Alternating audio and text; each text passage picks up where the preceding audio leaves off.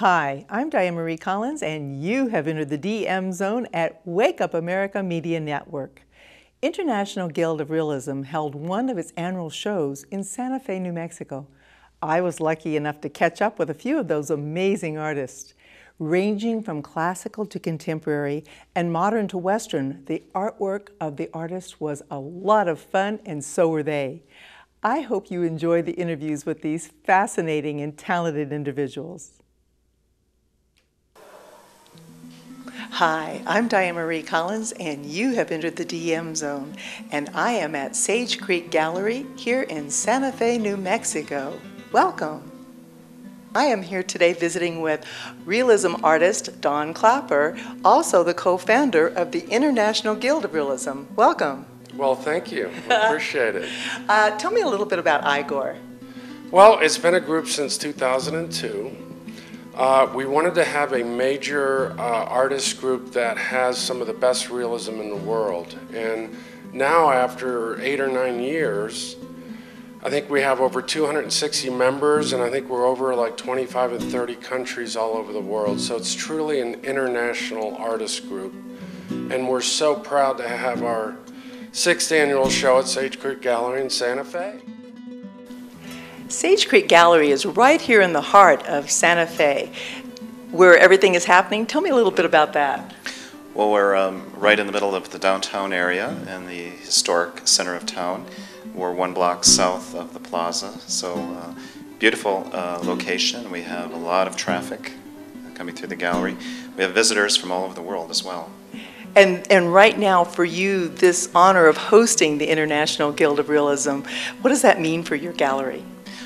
Well, this is a prestigious organization, the International Guild of Realism, and so we feel it's a real feather in our hat to be hosting a show of this caliber. And this is a juried show. What was that process like so far up to you? Now, I know there's also judges coming, but the juried part. You have whittled it down to 79. How many did you begin with?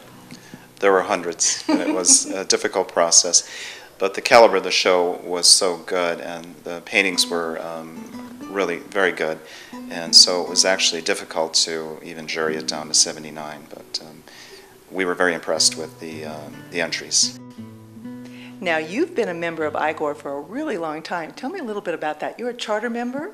I am. I joined the guild right at the early stages, and I paint figures, and I love the traditional technique of the old masters, so that's what I kind of feed off. And for me, when you look at a painting that's done in that technique, it's like time disappears. And to me, it's like it unites the artists from the Renaissance and up to the contemporary realist artists. So that's what I love. Realism does cover a wide spectrum, is that correct? Yes, you can do, still lives, you can do landscapes. My thing is the figures, And you do them very well. This is a very important art organization. And how many paintings are going to be here? 79 paintings and 70 artists. Some of the artists had more than one painting in the show. So. And there are a lot that are going to be in attendance at the opening night, which is on the September 30th date.